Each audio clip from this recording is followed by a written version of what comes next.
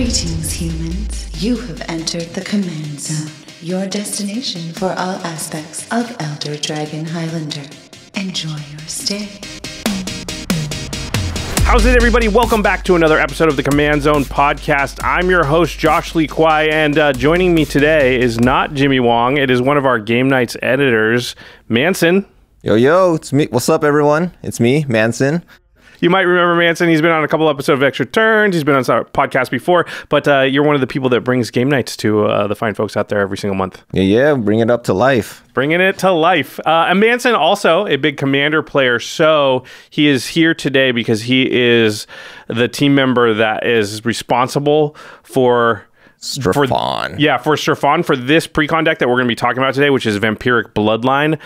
Manson has gone through, sort of dissected the deck and decided what 10 cards he's going to suggest, or we're going to suggest adding to the deck, which 10 to take out.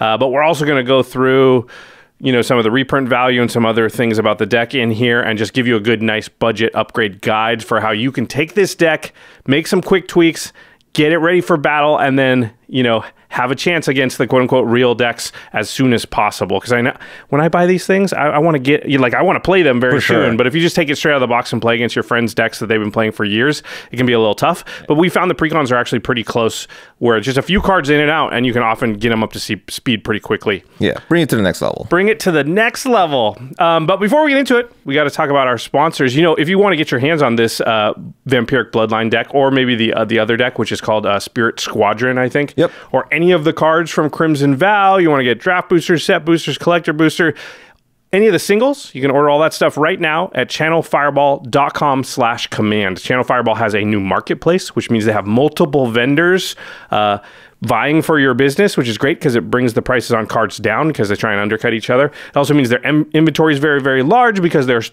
instead of just one vendor that you're buying from, there's a ton of different vendors. So usually, almost always, if there is a certain card you're looking for, Channel Fireball Marketplace will have it. And also, Channel Fireball does this thing where they vet their vendors, so they actually make sure they have a business license and things like that, so that you know you're going to get a professional level of service.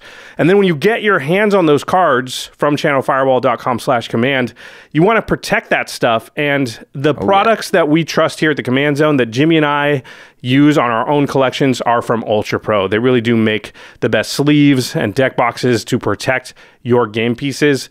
This stuff is valuable. You know, if you get a showcase foil version of something to put in your deck, you don't want to get banged up in any way. So making sure that you put it into a nice Eclipse sleeve, or use a Satin Tower deck box, or a Mythic Collection deck box, or the Mythic Collection binders are super, super nice.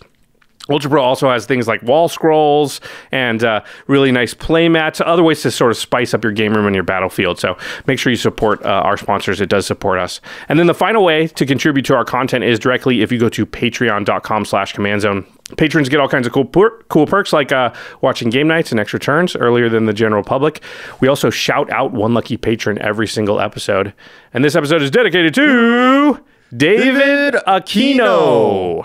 David, you rock. Yeah, buddy. Big thanks to all of our patrons. You really do help us make all of our content. We appreciate you so much. Okay, let's get into the main topic here, which is the Vampiric Bloodline Precon Budget Upgrade Guide. Now, we did do a reveal video for this, right? Yeah, so we did the reveal video, just sort of going over, it was Murph and I going over what was in the deck, because that was the first time the world was kind of seeing it, talking about the new cards a little bit. This video is not going to be like that. This video, we're telling you how to upgrade the deck, but we're giving ourselves a budget of $30 to do so, and only 10 cards total changed out. We want it to be quick, we want it to be easy, we don't want it to be expensive. So if you want to know sort of a little bit more breakdown of what the new cards and stuff are in the deck, then you should watch episode 430 of our podcast, which was, I think, last week or maybe the week before. The one with Murph. Yep, the one with Murph. Okay. One other thing. When we do these budget upgrade guides, we normally don't mess with the mana base much. Right. Yeah, it's just not that exciting to mess with the mana base, and we found that Precon mana bases generally, they work pretty fine. Good. Yeah, they're pretty good. Obviously, if you have shocks and fetches, put those in there. You don't need us to tell you that. Okay, let's talk about the new commanders in the deck, first of all. So we've got the face commander, which is the playmat you've got in front of you, the UltraPro playmat, I might say. It's Strafon. Do you want to read Strafon here? Yeah. Manson? So Strafon costs 2 black and a red for a 3/2 legendary creature vampire noble. As flying, at the beginning of your end step, create a blood token for each player who lost life this turn. And whenever Strafon attacks, you may sacrifice 2 blood tokens. If you do, you may put a vampire card from your hand onto the battlefield, tapped and attacking. It gains indestructible intent until end of turn. And it doesn't... pretty good. Yeah, it seems... Every time I read Strafon, I think it's going to say sacrifice it at the end of turn, but it actually doesn't. So Strafon is like Kalia. Yeah. Sort of, but for vampires. So it puts the creature from your, or the creature card from your hand into play, and it taps and attacking, but it just stays there. It doesn't like bounce back to your hand or anything. You've got it on the battlefield from then on out. And it doesn't get indestructible until the end of that turn, so it's hard for it to die. Yeah. That turn. It's a pretty good card.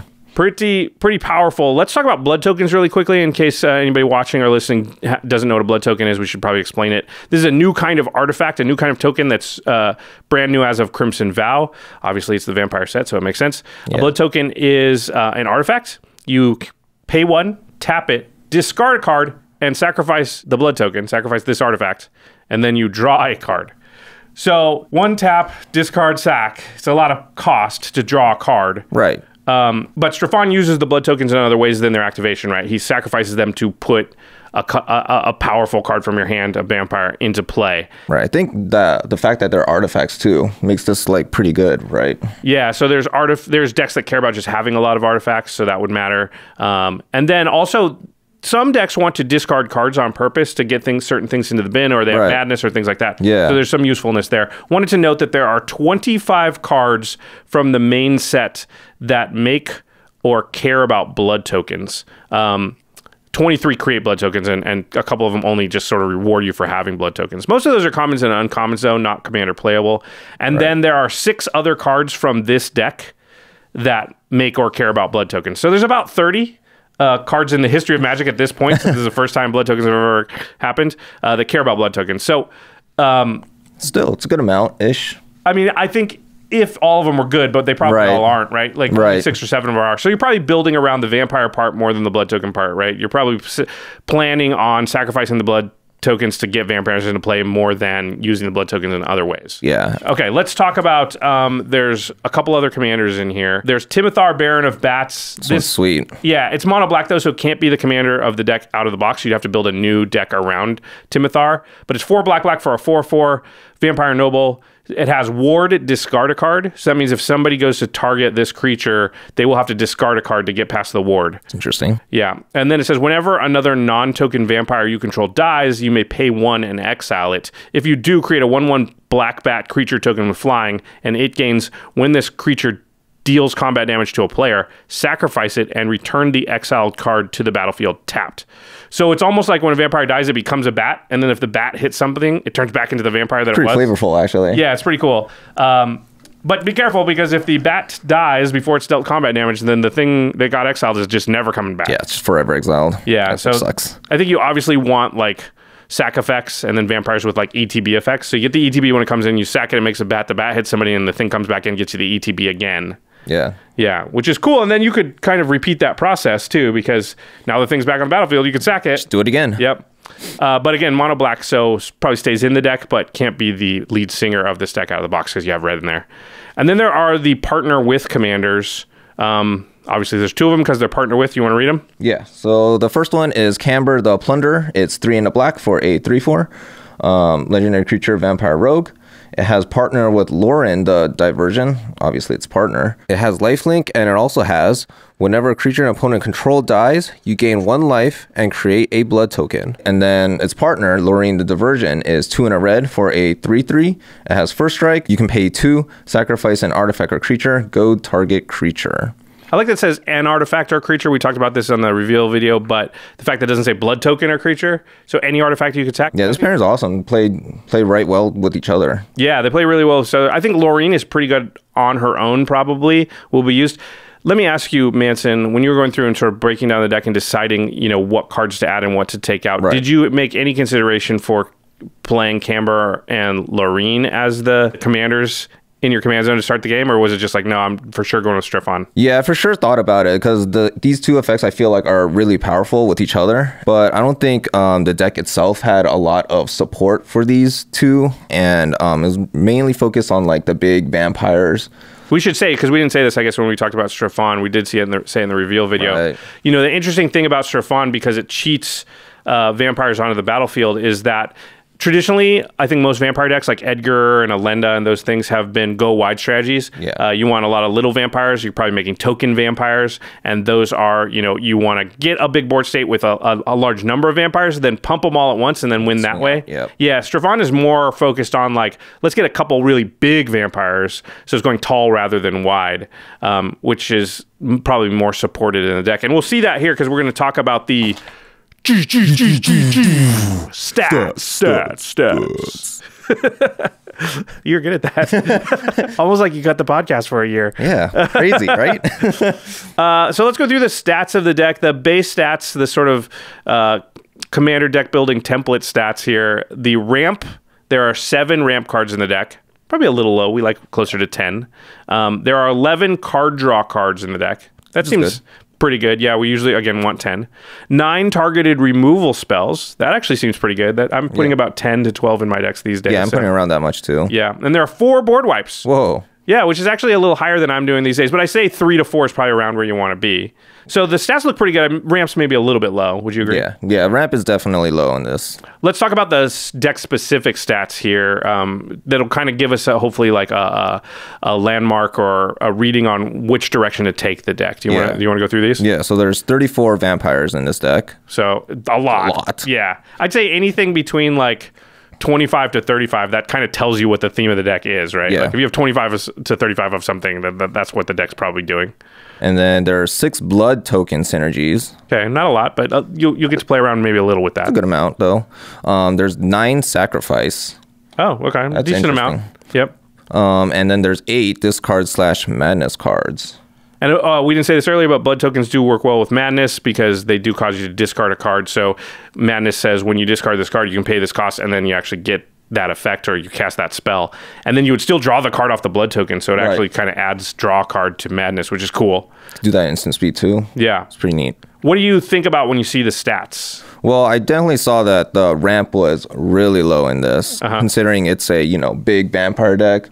You want to be casting your big vampires, so ramping out, kind of helps with that. Yeah, that's a good point, right? Because Stefan does allow you to cheat big vampires onto the battlefield, but it's going to do, he's going to do that once per turn. So you need to be able to eventually cast the big vampires yourself. So you're going to want more mana. Yeah, you can't always rely on Stefan here. Yeah, that's pretty cool. Okay. I mean, not cool, but it's a cool thing to notice. Yeah. Okay, let's talk about the financial value of the deck, the reprint value. Again, we went over all this on the reveal video, so we won't go super in depth here. We'll be brief. I want to remind everybody the prices we use are from before the deck has been revealed, because the prices obviously go down once the reprints are announced, but because we make our videos to announce the thing in the first place, we don't have the luxury of being able to even know the prices when we're making the original video. And then we want to base all our prices off the same moment in time, otherwise we can't compare very well going back. So we just kind of have to stay with that. So I know some other outlets like Prof and some other places they have different numbers because they're taking the value after the thing has been released. But I think as long as you're comparing the same moment of time, they're not doing it wrong and we're not doing it wrong, we're just it's better for the comparison than it is for any single snapshot of what it is. So for sure. Okay. So the Vampiric Bloodline deck, this deck, the reprint value total is $95.35. Pretty good. Yeah. I'd say it's maybe middle of the road or right about average or maybe slightly higher than average that we see over the last few years for the Commander products. Remember, these are not pure Commander products. These are, we used to call them mini decks or set decks. Yeah, and I think one-off sets. Yeah, I think they just kind of are Commander products now because there's 15 new cards in these things. But for comparison, let's look at Commander products from the last few years. Commander 2019, the average reprint value of those decks, of any one deck, was only $80. So that was really low, the lowest we've seen in a long time. Ikoria Commander 2020, the average reprint value was $96. So about what this deck is here. Which is good. Commander 2021 for Strixhaven was average of 88, so lower than this. The Forgotten Realms ones were 115, so quite high. Those were just crazy, though. Yeah. And that's a lot higher than the 95 we're seeing for Vampiric Bloodline. And then the Midnight Hunt precons, which are the precons that immediately preceded this, were an average of $103. So higher than what we're seeing for Vampiric Bloodline here. Remember, these values are only also taking into account the reprints. Right, all the new cards, all that, we don't have prices for right now, so Yeah, it's kind of hard to exactly. take into account. They would just, it'd be like pre-order prices are weird. They fluctuate a lot. Yeah. It just, So this sits middle of the line. I think the reprint value feels like it's fine, but nothing to write home about, but also nothing to get real mad about. It's just like, it's about right, I guess. Yeah, that means it just has good reprints in it, then, right? Yeah, I mean, hopefully. Well, let's look here. Let's talk about the notable reprints. There are 4 cards in it that are worth $5 or more. Nirkana Revenant, which is a 6 mana 4/4 that makes all your swamps tap for an additional mana. This was a $17.20 card before. Whew. Yeah. Patron of the Vein was a $16 card. It's a 6 mana 4/4 vampire with flying. When it enters the battlefield, you destroy target creature an opponent controls, and then whenever a creature an opponent controls dies, you put a 1/1 counter on each vampire you control. That's why $16 is pretty good. Come in, murk something, pump all your vamps. Right. Yeah. It's only got 1 reprint, so glad to see it here. Blood Artist, Aristocrat Staple was about $6, and then Cordial Vampire is black for a 1/1. Whenever it or another creature dies, you put a 1/1 counter on each vampire you control. So it is somewhat similar to the Patron of the Vein, although it doesn't kill something, but it's only just 2-drop that does this. Yeah, that's insane. Yeah, pretty nuts. So that was a $6 card before the reprint here. And then there's about, 6 more cards that are $2 or more. So there's Night's Whisper, Sanctum Seeker, Bloodline Necromancer, Anawan the Rune Sage. Those range between $3 and $4. And then there was 2 staple cards, which are nice to see reprinted. Vandal Blast and Blasphemous Act were $2.90 and $2.35 respectively, and those get a reprint as well, which I put basically both of those cards in every deck that has red. Yes, which is great to see that them reprints, because otherwise if they don't, then these just keep going up and up. Yeah, these are cards that if you got to reprint them because they're needed in every deck with red. So Yeah, for sure. okay, so let's talk about, you said you chose Strafon, but you did briefly think about Cambar and Loreen. There's 34 vampires in the deck, so I'm assuming that had a big... Yeah. That had a really big impact, and plus all the, big vampires, you want to be, cheating them out, right? You don't want to be casting them for, 7, 8 mana, right? So it has a lot of the high CMC or high mana value vampires in it. So that was a good signpost for you saying what the deck wanted to do. Right. And Lauren and Cambar care about, sacrificing, right? You don't want to be sacrificing your big vampires. Let's talk about what we think the best cards in the deck out of the box are. So the first one is Crossway Troublemakers. It's a 5 and a black, 5/5. Attacking vampires you control have Death Touch and Lifelink. And whenever a vampire you control dies, you may pay 2 life. If you do, draw a card. So and it's a vampire, so this feels like a nice vampire to sneak onto the battlefield with Strafon. I said sneak, but it's not sneak because you don't sacrifice it. It would cheat onto the battlefield with Strafon. Yeah, that's a better way to put it. Yeah. So this could just immediately come down, make it hard for, the blocking player. And you're going to gain a ton of life. Yep, so there's a life buffer to that because you want to be, attacking all the time in this deck. Yep. So a life buffer is definitely nice. And also, there's the worry they could block Strafon and kill it. So at least you give Strafon Death Touch, which makes them less likely to want to do that. Yeah, exactly. That's pretty cool. The next card you have listed here as one of the best cards in the deck, and this is a really, actually, I think, quite powerful card in general, but it's going to have to go in a vampire deck, which kind of keeps it in check. It's Markov Enforcer. It's 4 red for a 6/6 vampire soldier. When it or another vampire enters the battlefield under your control, Markov Enforcer fights up to 1 target creature an opponent controls. So it deals its power to that creature, and that creature deals its power back to the Markov Enforcer. But again, it's a 6/6. So anything 5/5 or under is going down when this enters the battlefield or whenever another vampire you control enters the battlefield. Yeah, it's a big body. That's pretty cool. And it also says whenever a creature dealt damage by Markov Enforcer this turn dies, create a blood token. So another way to create blood tokens, anything small is just going to be dying every turn basically from this thing. Right. Any chance that you could get some blood tokens here and there is just good for Strafon. Yeah, because you need them to keep cheating things out. And right. Yeah.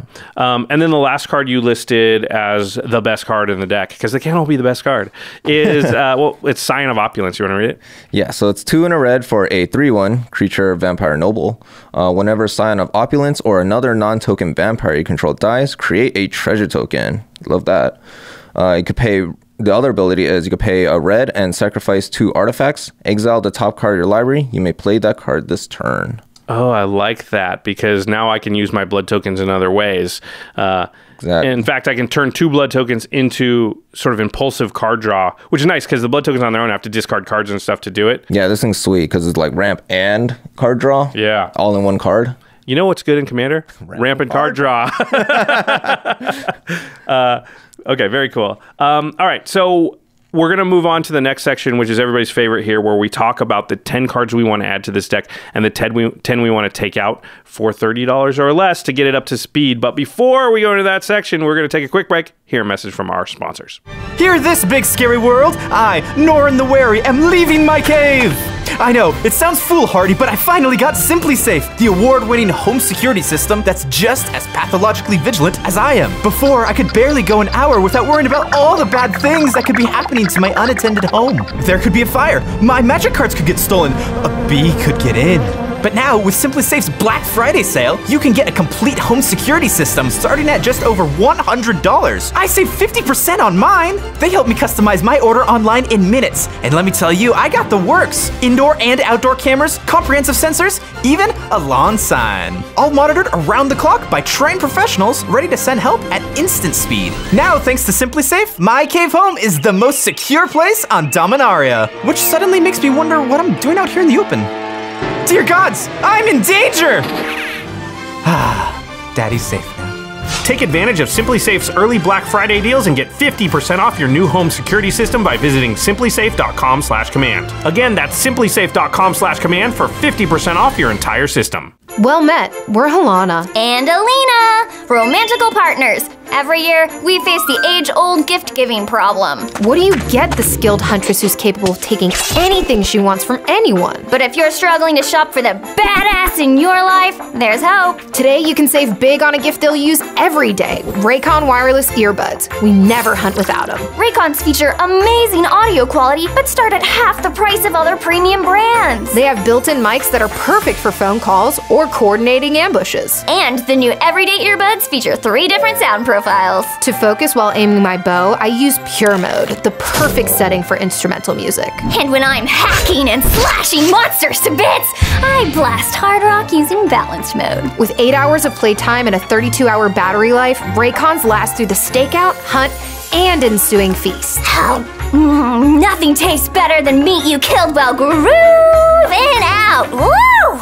Go to buyraycon.com/command today to unlock exclusive deals up to 20% off your Raycon order. But hurry, this offer is available for a limited time only and you don't want to miss it. That's buyraycon.com/command to unlock up to 20% off your Raycons. Again, buyraycon.com/command. Hail, Thorosians! I, Gary, merchant of Asphodel, bring word of trade! The coffee subscription service, fit for the gods! Halt! Coffee is not allowed here on Erixmathes, the slumbering isle. The aroma could awaken our sleeping home. Trade is worth the risk. They aim to make every cup of coffee your best ever. I was sent this Colombian whole bean roast from Anodyne Roasting Co. I loved it so much, I had to spread the word. But our people know nothing of coffee. Just take Trade's coffee quiz, and they will guide you to the perfect match from over 400 craft coffees. Trade guarantees you will love your first bag, or they will replace it free of charge. And you can give Trade feedback as you sip, so as your preferences evolve, so too will your coffee matches. I can resist no longer. Let the brewing begin!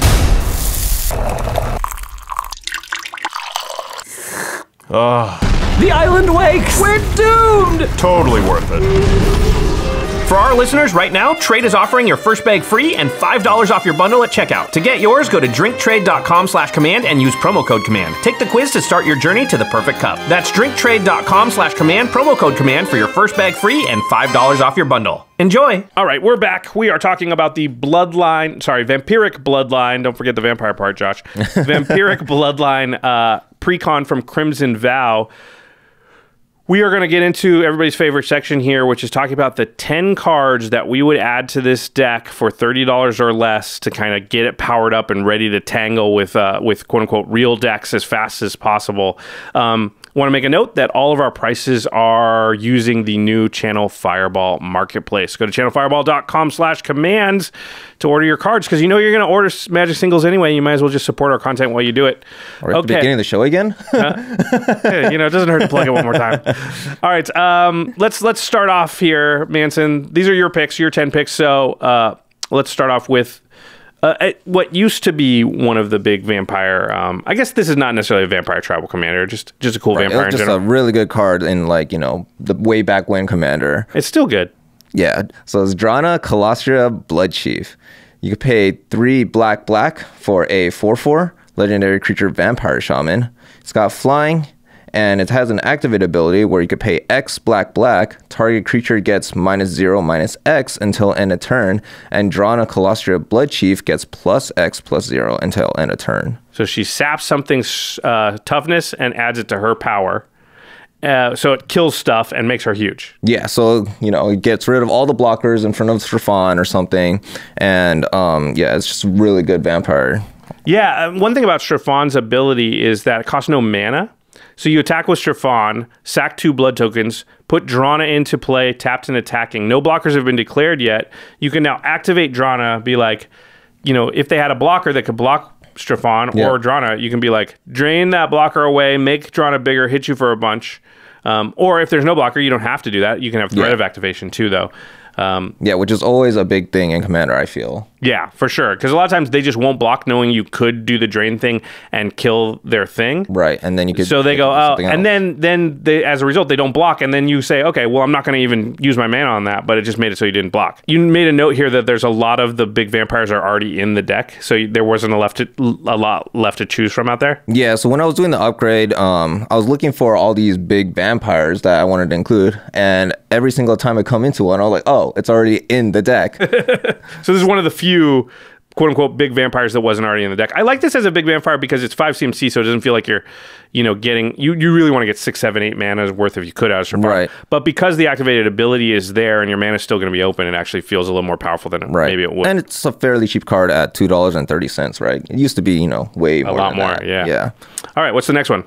So the next one is Inspiring Statuary. I will read it. It is a 3-mana artifact. It says non-artifact spells you cast have improvise. And improvise means your artifacts can help pay the cost of those spells. Each artifact you tap after you're done activating mana abilities pays for 1 generic mana. So now your blood tokens can help you cast your non-artifact spells. Right. And we mentioned earlier in this precon that the ramp section of this was a little low. So yeah, this is definitely a ramp card. And it could be a mega ramp card because you might play this on turn 5 or 6 and already have like 8 blood tokens. So you can just be like, oh, I just added 8 mana to my board every turn now. Yeah, and now you could cast those big vampires for, you know, quote unquote less with those blood tokens. Yeah, that seems really, really good. We didn't talk a lot about Stefan's first ability, which is when he enters the battlefield, you make a blood token for each player that has taken or has lost life that turn. Each player. So it even counts yourself, but it also means that you probably want some cards in the deck that are going to deal damage to everybody, you know, yourself included. So the next one on your list is Cryptolith Fragment. Oh, we should say Inspiring Statuary is one of the more expensive cards you put on the list here, Manson. It's $3.90. Still definitely reasonable and a good card you're going to use in a lot of decks. This card, Cryptolith Fragment, is a 40-cent card, so very cheap. Because it's got narrow usage, but it is very good in this deck. So it's 3 mana for an artifact. It enters the battlefield tapped. You can tap it to add 1 mana of any color to your mana pool, and each player loses 1 life. Ooh, we like that. It's really good. So, and then it says at the beginning of your upkeep, if each player has 10 or less life, you transform it. We're not going to worry about the backside because it doesn't really matter. Yeah. But here's the thing I love about this card is it's a 3-drop. So you play it's not like it's not in a fight with Stefan on the curve, right? Right. You play it before Stefan, and then the next turn you use it to help cast Stefan, and it does all the damage to everybody or makes them lose life. So you're getting 4 blood tokens with it. Yeah. That's pretty sweet. Right. 40 cents. It's pretty good. 40 cents. I don't like 3-mana rocks very often, but I'll make an exception in this case. The next one is, I'll let you read it. It says, along a similar lines. Right. So it's Spear Spewer. So it's 1 red for a 0/2. It's got Defender, but you can tap it and it deals 1 damage to each player. Look at that. Each player, yep. So again, and it's a 1-drop. I love that about it too. See, so it's definitely can come out before Strafon. It's not a vampire, but you wouldn't want to cheat it out taps and attacking anyway. Right. Yeah, so this is just a way to guarantee that Strafon's going to get you those 4 blood tokens. Yeah. And it's nice because, you know, Strafon might die. I think it's going to be a candidate for removal because it's a scary card. Right. And it's kind of like card draw too, because you do get the blood tokens, you discard, draw. That's a really good point, actually, because especially if you have excess lands, you can always like dump those into blood tokens. Yeah. Discard the card, draw a card, and then it really does become sort of card advantage there. So this is a 10-cent card, by the way, Spear Spewer. All right, the next one is Stormfist Crusader. Black and a red, so 2 mana for a 2/2 human knight with Menace, Menace. At the beginning of your upkeep, each player draws a card and loses 1 life. This is nice. It's like there was a theme here. Yeah. I like that these are attached. Well, Cryptolith Fragment and Stormfist Crusader are attached to other effects too. So one's ramp. This is card draw. Now everybody draws a card. Yeah. But still, in a Rakdos deck, you're generally not going to be outdrawing like the Simic decks and things like that. So you drawing a card is actually... Like, if everybody draws a card, that's better for you than it is for the blue player. Yeah, plus in this deck, I think you want your hand to be really full at all times, just because you want to be activating Strafon, you want the big vampires in your hand, so being able to draw them into your hand is quite nice. The worst thing that can happen is that you attack with Strafon and you do not have a vampire to put out. So, yeah, and this draws it on your upkeep, so your ability, you get to use the cards first before your opponents do, basically. Yeah. For the most part. That's cool. This is a 30-cent card, by the way, so very cheap. You've gone with a lot of cheap ones. Are you saving up for something big near the end? No, there is a good card here at the end. I noticed you came in quite a bit under budget, so good job. Yeah, it's kind of like I build budget decks on my own. All right, let's talk about the next one. All right, so the next one is Relentless Assault. So it's 2 red for a sorcery. Untap all creatures that attack this turn. After this main phase, there is an additional combat phase followed by an additional main phase. Yeah, I see what you're doing here. So this is cool. This card, by the way, is $1.30, so not expensive. Strafon attacks, trigger, sack 2 blood tokens, put a big scary vampire onto the battlefield, tapped and attacking, then play Relentless Assault. Untap those cards, attack again, Strafon triggers again, put another one.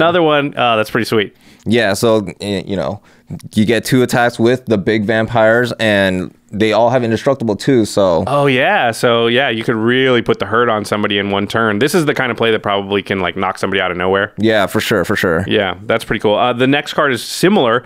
It's a bit more expensive. This is $7. It Seize the Day.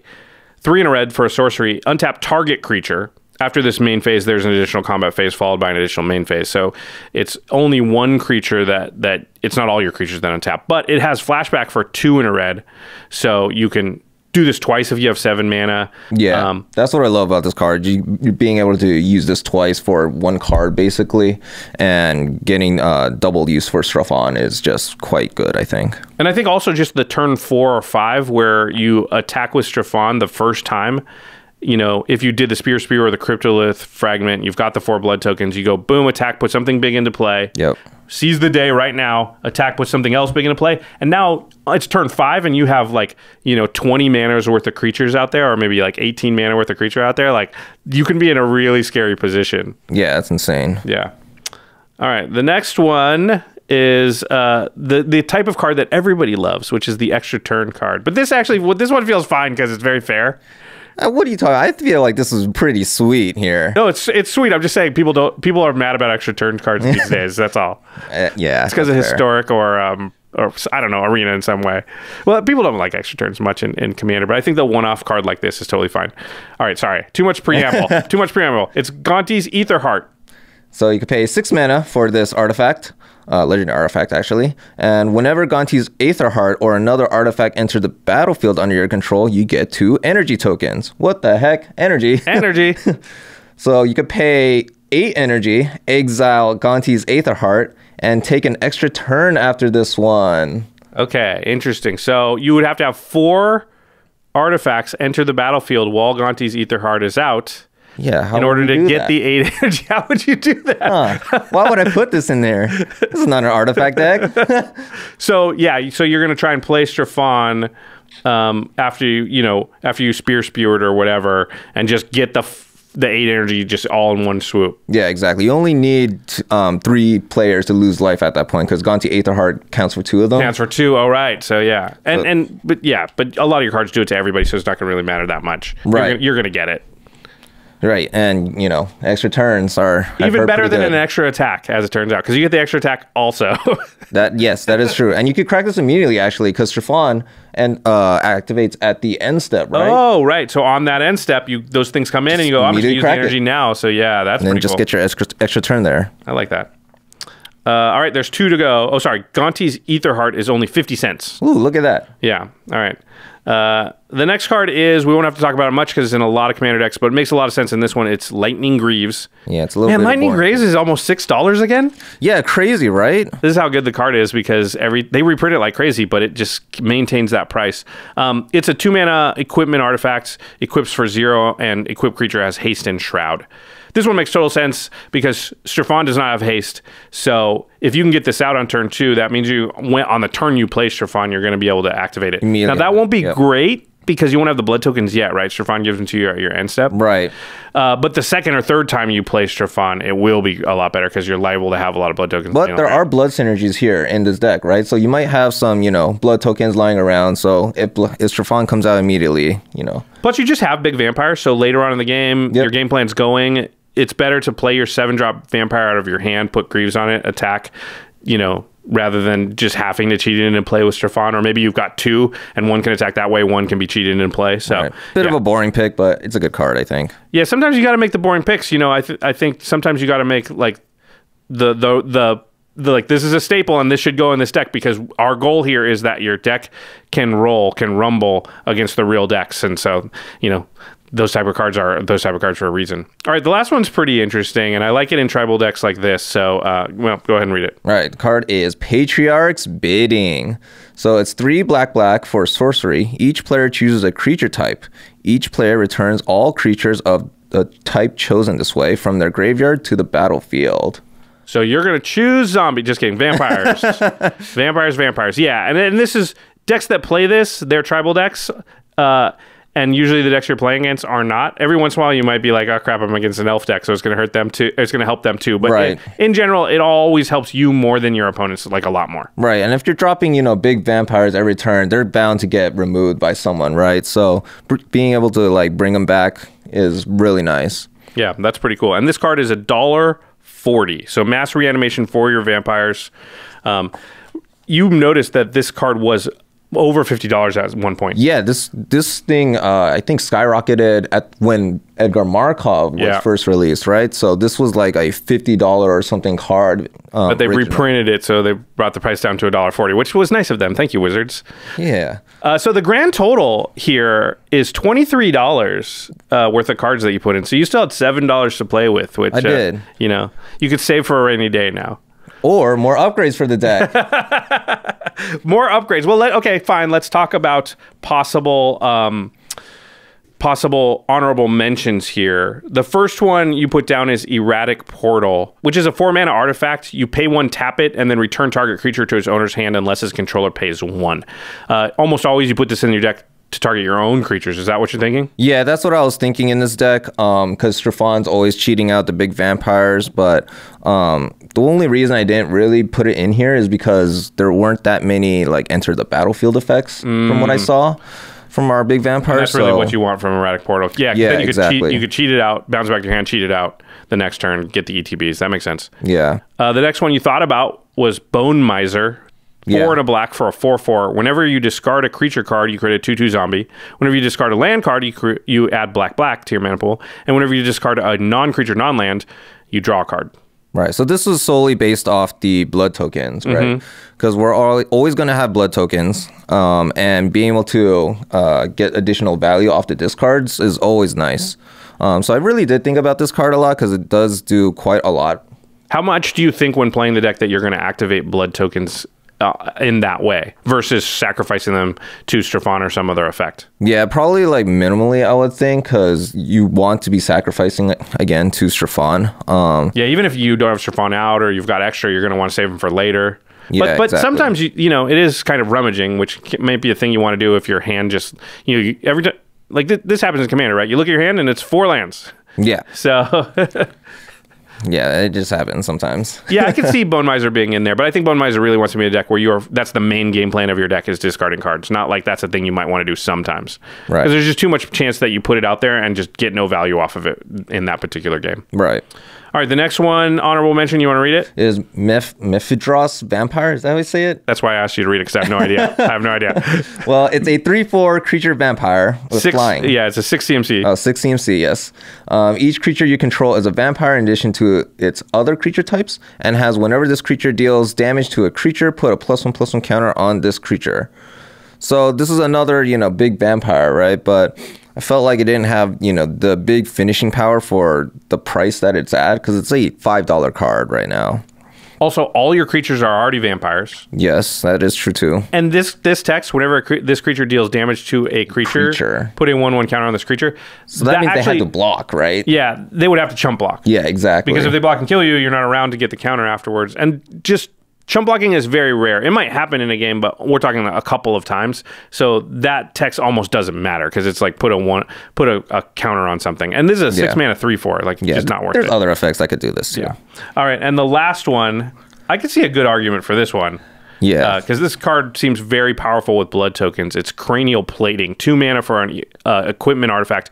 Equipped creature gets +1/+0 for each artifact you control. So blood tokens, that's pretty good. It has a equip cost of 1, but it also has an activated ability. You can pay you can pay 2 black and attach Cranial Plating to target creature you control at instant speed. So this card is really scary when you've got, let's say, 10 blood tokens. Yes. And +10 +10? Oof. Yeah. And, well, +10/+0. +0, yes. Yeah. Let's say you've got 2 or 3 creatures attacking now, though. Or 2. One Strafon and then another creature. And then you go Strafon, trigger, put another vampire out. And maybe they have a blocker. It doesn't matter because whatever creature they block with, you just slide the Cranial Plating to a different one if you want to. Or you slide the Cranial Plating to the one that gets blocked so you can kill the thing that blocked, just depending on what you want to do. Yeah. This often just creates KOs because you just can't, they can slide the Cranial Plating wherever they want to. Right. So, and we usually have like a bunch of flyers in this deck too, right? So yeah. Usually someone at the table doesn't have flyers, so it's a big hit. What made you decide not to include this in your 10 cards to add then? I think the one thing is because I'm not sure how many blood tokens we're actually gonna get. Yeah, and you're going to sacrifice them to Strafon. So are we talking like most of the game you've got 2 to 4, or most of the game you've got 8 to 10? Yeah, exactly. And plus sometimes, we mentioned this, you might want to rummage here and there. So I'm not sure if this card would be good in the deck, but maybe if you build around Strafon itself and not the Precon, this might be an all-star in here. Yeah, there might be a version of the Strafon deck that is less focused on the vampires. It has some, but is more focused on like deal damage to everybody, maybe sack and reanimate Strafon a lot to just using the generate a ton of synergies. blood tokens. Yeah, and now you're really leaning into Cranial Plating, Ether, Gear per Ether Grid, Inspiring Statuary, that kind of stuff. Yeah, all those artifact That's a possibility. cards. Yeah, artifacts are good. Okay, those were the 10 cards to add to the deck. And now we're going to talk about the 10 cards to take out of the deck.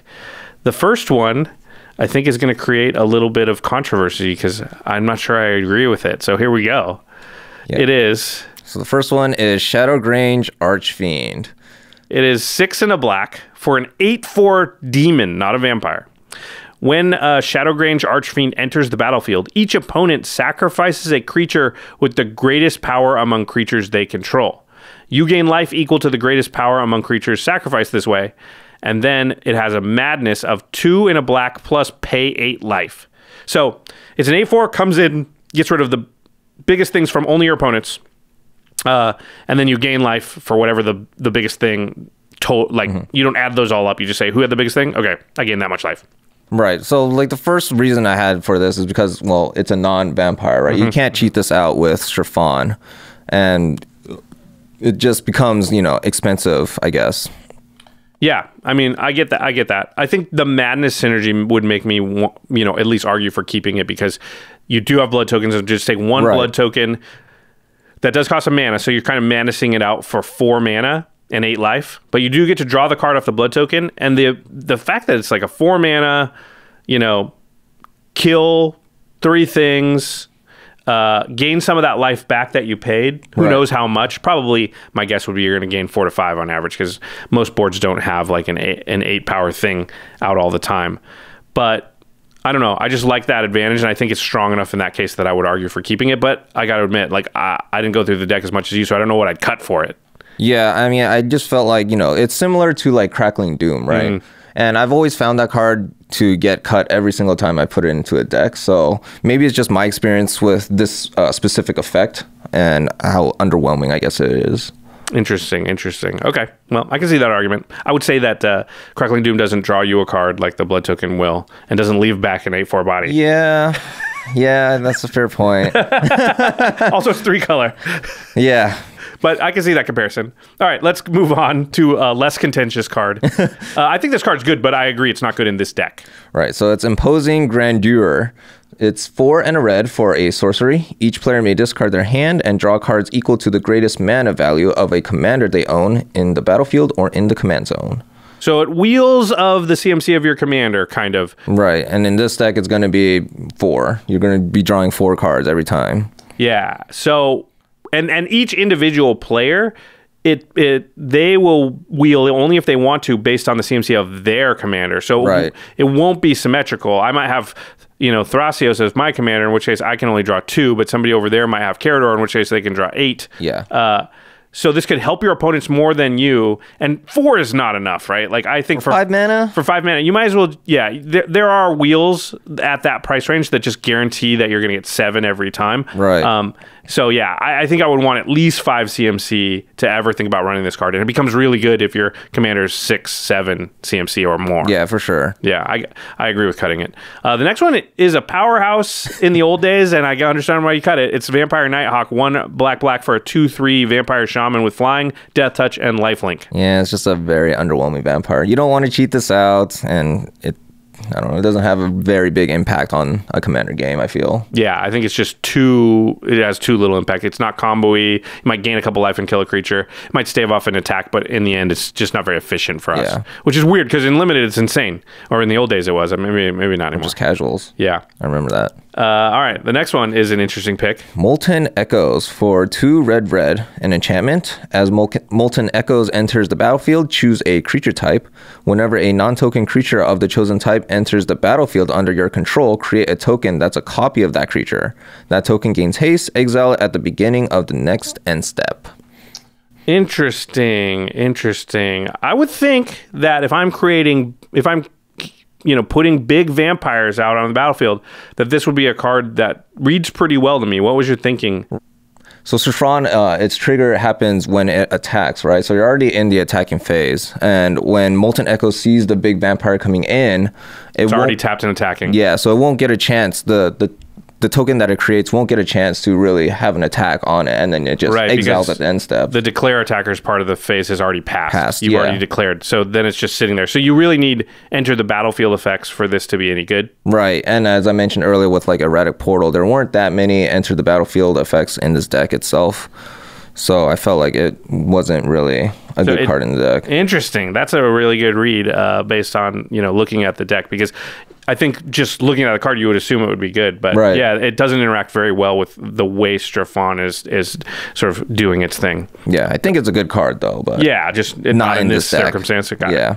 Okay, the next one that we're cutting from the deck is Dark Imposter, 2 and a black for a 2/2 Vampire Assassin.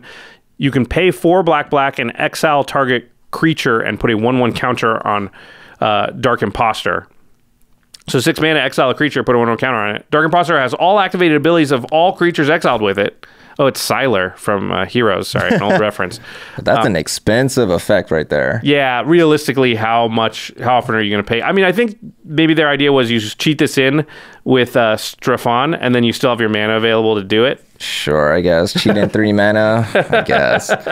Yeah, you're better off just playing your 6 mana vampire instead of activating this ability, I think. All right, what's the next one? We have Anji's Ravager. We go back and forth between Anye and anyway, whatever. ANJE apostrophe S Ravager. Go. All right, 2 and a red, 3/3. Anyi Ravager attacks each combat if able. Whenever Anjay's Ravager attacks, discard your hand, then draw 3 cards, and has madness for 1 in a red. Discard your hand and draw 3 cards. Yeah, the fact that you can't control when this happens kind of sucks. And you're only drawing 3 cards, too. So if you had 5 cards in hand, you would just have less cards at the end of this. Yeah, exactly. And plus, you want to be, keeping your hand in this deck, I feel like, so. And this is not a, because we said there's not a lot of recursion. So stuff that goes to the graveyard, you don't necessarily have a great chance to get back, not as built. Right. And then also, this is a 3-mana 3/3. Like, it's not a good vampire to cheat out either. You're not cheating this out. Yeah. All right, the next one we want to cut from the deck is Stormkirk Condemned. Black for a 2/2 vampire horror. It says discard a card. Vampires you control get +1/+1 until end of turn. Activate only once each turn. So this is really only a madness enabler, I feel like, in this deck. Because there is like a madness sub-theme in here, right? I think, also, we mentioned at the start, Stefan is not likely to get 5 or 6 creatures on the battlefield. It's trying to get a couple of really big ones. It's not going wide like Edgar. And this card could be really good in those decks because now you're discarding a card, pumping your creatures. It's adding 6 or 7 power to the board. Right. It's only adding 2 or 3 power to the board. It's just not as worth it for sure. I mean, you only activate it once each turn too. So that's what I'm saying is if you have 2 or 3 creatures, it'll add 2 or 3 power and toughness, right? Right. Yeah, it adds 1/1 for each creature you've got. So yeah. Plus the blood tokens are already doing this, I feel like. So yeah, that's a good point. All right, the next one is Bloodsworn Steward. 2 red for a Vampire Knight, a 4/4, has flying. Commander creatures you control get +2/+2 and have haste. Ooh, seems good. Yeah, because you want Stefan to have haste, right? Right, but the thing is, this is a 4-drop itself. And what is Stefan? Also a 4-drop. I think there's a really good philosophy of Commander. I follow it as well, which is if you think about how the game is likely to play out, if you have Bloodsworn Steward in your hand, in your opening hands, where are you finding the spot to play it? Yes, it gives haste, but the fact that it costs the same as Stefan means you're always going to have the choice of, do I play this before I play Stefan? And if the answer is, well, I play this before Stefan, then it's not really giving the haste because you could have just played Stefan that turn. So it's really only giving +2/+2. Yeah, I don't like the tug and pull of this. And it's not a good card to drop into play necessarily off Stefan's trigger. Right, exactly. It's not like you get to trick your opponent and play it as a combat trick, right? They're going to see it before they declare blocks. Yeah, +2/+2, nothing. Yeah, exactly. And yeah, it's just not, again, you'd rather have a 5, 6, 7 mana spell to drop in. So yeah, an interesting cut. I don't think a lot of people would necessarily have thought of that though. All right, there's 2 to go. We're also going to cut Indulgent Aristocrat. It's a black mana for a 1/1 Vampire Noble with lifelink. You can pay 2, sack a creature, and put a 1/1 counter on each vampire you control. Right. So this is usually for the aristocrat theme where a sacrifice outlet and whatnot, but I feel like you're not going to have too many vampires. They're just going to be really like 2 or 3 big vampires. So it's not like you're buffing a big team to begin with. And you're going to be sacking what? A 6-drop vampire? Yeah, you don't. I think that's the key here. This deck doesn't have a bunch of ways to make tokens. Yeah, exactly. There's a few ways, but not very many. Not token creatures anyway. So what are the creatures you're sacrificing to give all your vampires +1/+1? Probably a big vampire. Yeah. Which means that you're not getting a lot out of the effect. Because if you sacrifice a 4/4 to give 3 other vampires +1/+1, you actually lost power on your board there. Yeah, definitely not worth it. So this is another potential madness enabler. But as we saw, there was only like 8 of those in the deck. So I don't know that we care much about madness. I mean, we might incidentally do it, but we're not like focusing the deck that way. Yeah. All right, and there's one more card to cut here, and it is the Rakish Heir. Rakish Heir? Rakish Heir. Heir as in heir to the throne, also, not AIR. All right, anyway. 2 in a red for a 2/2 vampire. Whenever a vampire you control deals combat damage to a player, put a 1/1 counter on it. Right, and same thing with the go wide strategy. We're not making a bunch of tokens here, and you're just minimally pumping your big vampires already. Yeah, I think this one there's a little more argument for because you're hoping Stefan swings 2 or 3 times and he becomes harder to block as it goes on. Sure. But still, this is pretty slow, and just, the cards we've added are so much better than a card like this. And ultimately, you have to cut some things. Yeah. Yeah, and the fact that it's not necessarily like this card's horrible, it's just like it's not as good as what we're putting in its place. Right, again. Like, would you rather have Seize the Day or Rakish Heir? Oh, it's not even close. Easy. Yeah. Easy. Okay, let's talk a little bit. Those were the 10 cards that we're going to take out. Let's talk about a little bit about how the deck probably plays, what the play pattern is. You know, I think you're going to want to get something on the battlefield early that can deal damage to everybody. So Cryptolith Fragment, Spear Spewer, something along those lines. Yep. That's going to at least get you 2 blood tokens. Or at least just an early drop, right? Because then you can maybe attack into someone. Right. But I think you've got to hit 2 people. So you want something that, like, either you can hurt yourself as you want and an attacker, or just something that's going to at least hit 2 opponents, because you really don't want to be a situation where you untap with Stefan on turn 5 and you don't have 2 blood tokens. So now you can't cheat out a vampire right away. Yeah. And then you're going to want to play Stefan either turn 3 or 4, depending on if you've ramped. And then on the following turn, you want to make sure that your opening hand has a big vampire he can cheat out, so that you can get that advantage right away, get that extra. You know, when you cheat out a vampire that's 6 or 7 mana, it's basically like you got a free 6 or 7 mana, right? Yeah, for sure. And that's a good way to sort of jump ahead in the game and sort of, you know, start to exert your will on the other players. Yeah, and then it could definitely get out of hand from there. People can't deal with it. Yeah, then you're hoping Stefan can really untap. And I think, you know, there is this unknown information. People don't know what you've got in your hand. So sometimes it's easy, like, especially after you've done it once. Well, they already got the best vampire in their hand. How scared am I of the second best vampire in their hand? You know what I mean? They can talk themselves out of it. And there's a lot of commanders now you got to deal with. Like, if I'm looking at a Stefan that's already triggered once versus a Chulane or a Corvold, I'm killing the Chulane or the Corvold, right? Easy. Yeah, so I think you have a chance here to sort of steamroll, not steamroll, what's the word? Snowball out of control if you can get that first trigger going. And if you can really have a second vampire to get out with the second trigger, then you can be in good shape. Especially with the extra combats and whatnot. You can get people out of nowhere. Yeah. That's when it gets spicy. All right, to the listeners, what do you think of the Vampiric Bloodline Precon deck? Any cards we missed? Any cards that we suggested you should take out of the deck that you're like, no, you should definitely leave that in, like that Shadowgrange, what's it called? Shadowgrange Archfiend? Where do you fall on that argument? Would you keep it in? Would you take it out? What would you take out instead if you would keep it in? What card are you like, no, this has to go in the deck and you guys did not add it? Remember, we have a budget, so if you're going to name a $50 card, like, yes, Sword of Feast and Famine is good, you should put it in there, but that's the whole budget, so we can't say that. Past the budget at that. Yeah, for sure.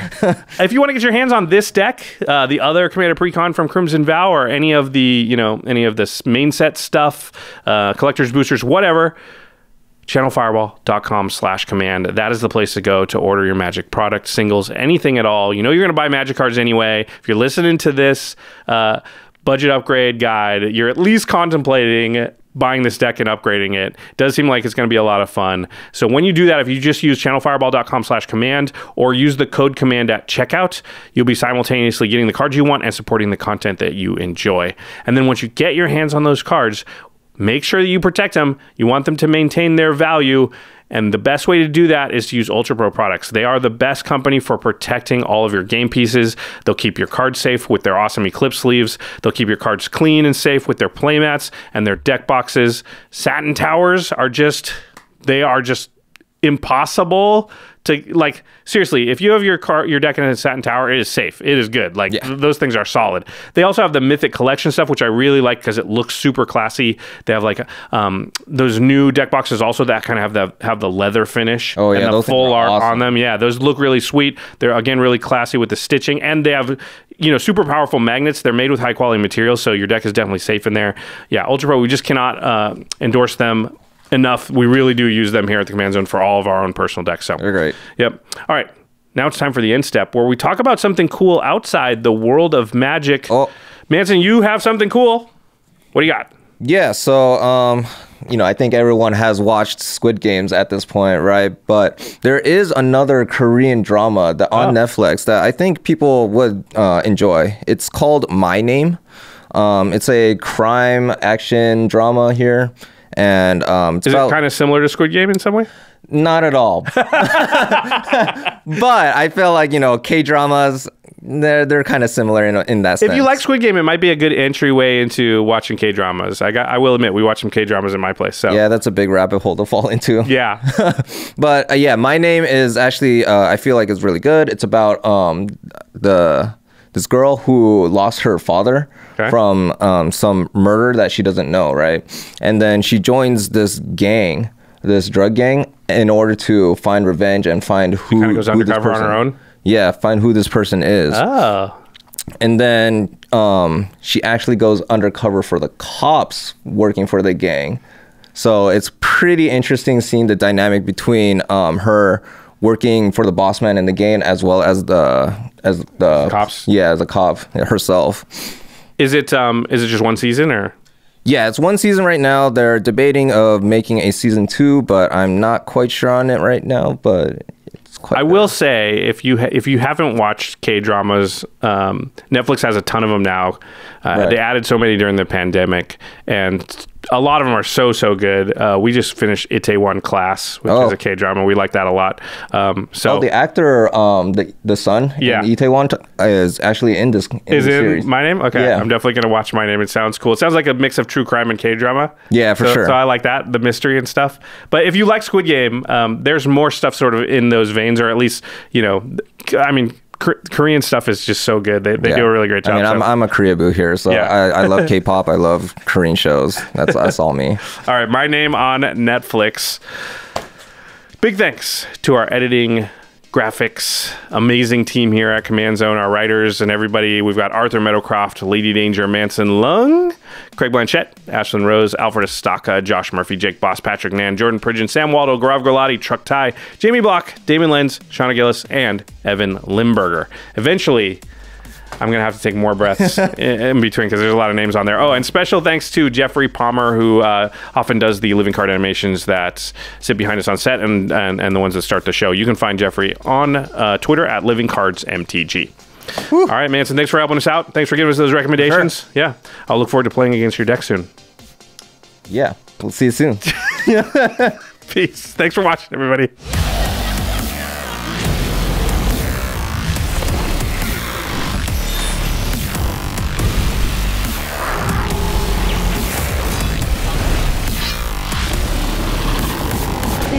For your attention. For further inquiries, send an email to commandcast@rocketjump.com or ask us on Twitter at JFWong and at Josh Lee Kwai. See you later, alligator. Greetings, humans.